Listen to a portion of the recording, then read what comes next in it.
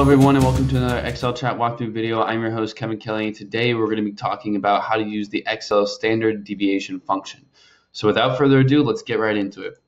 So the standard deviation function is labeled DSTDEVP, so DSTDEVP it kind of looks like, and it's made up of three kind of main components, and that is the database, the field, and the criteria. And we'll talk a little bit more about that as we get into this Excel file. So the way that you typically want to have your data set up, if you're working on standard deviation, or you're going to solve for that formula, you're going to want your criteria here to be separate from your database. So what we're going to do here is we're going to put our formula here, and we'll say equals DST DEVP, because that's the standard deviation formula.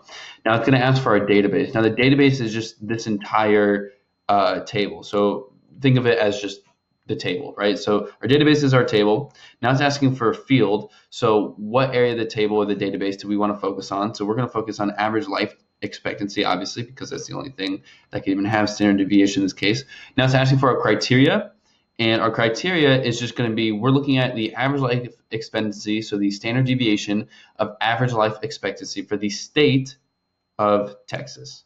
And that's how you want to think about these formulas. Hit enter, and the answer is 3. So obviously this is an extremely small table, so I'm going to highlight what we're looking at here. We have 2 entries for Texas, and it's 69 and 75, 6 apart. Standard deviation is 3. Super easy, super simple. You and I could do that on a calculator. But when you have massive data tables where you have to take a lot of other criteria, into play here, this is a really helpful formula.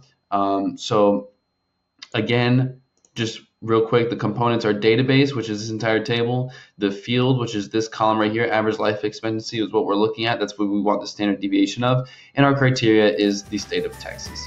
Still have questions? Click to get help from a live Excel expert at Excel Chat.